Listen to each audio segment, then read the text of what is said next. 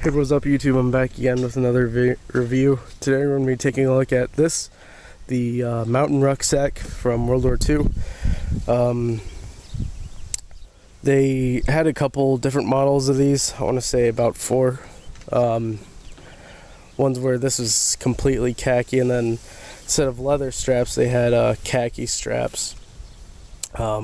These leather ones are really nice. I think they're a little bit harder to find than the ones with the khaki straps.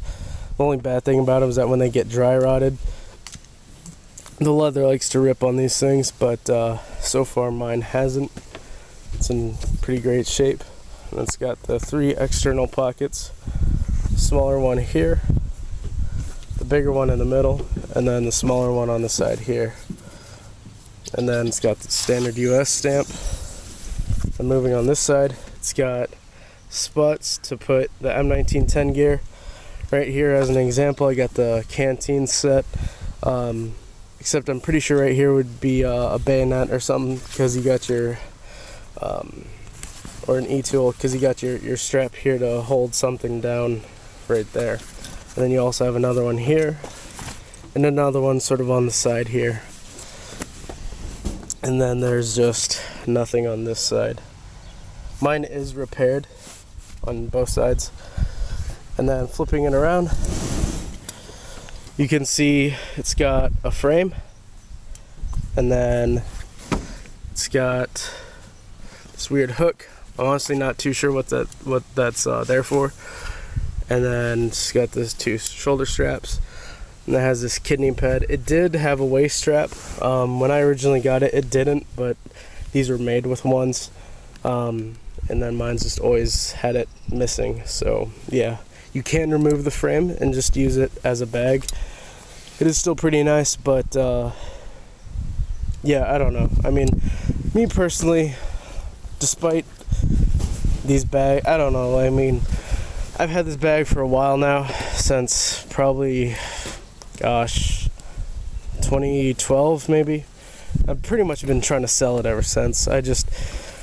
I pretty much just got it because this was $12 at an antique store, and I couldn't afford a lightweight ruck, so I got this as a stand-in, because guys in Vietnam did use these in the early war, about 65-ish, 66.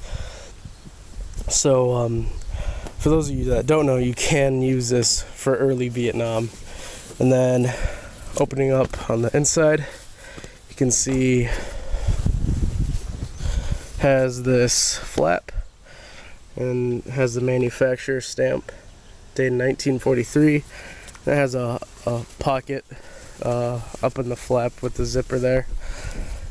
The original lace to tie it, not just a white shoelace, even though it's pretty much what it is. And then to fill it, I just have 2 pillows. Just go ahead and lay those over there, and you guys can see somewhat how big this rucksack truly is. I mean, you can fit just tons of stuff in this thing. So yeah, guys, that's pretty much it for this review. Oh, and then after this model, they did have the M1952 mountain rucksack that they designed for special forces in Vietnam. But that's pretty much it. In my opinion, honestly guys, I kind of don't like these rucksacks, but you can fit a ton of gear in there, and that's really good too. So if you guys ever have a chance to pick one up for cheap, I definitely recommend it, I guess, just because of how spacious it is. But yeah guys, that's pretty much it for this review. Hope you enjoyed it, and have a good one.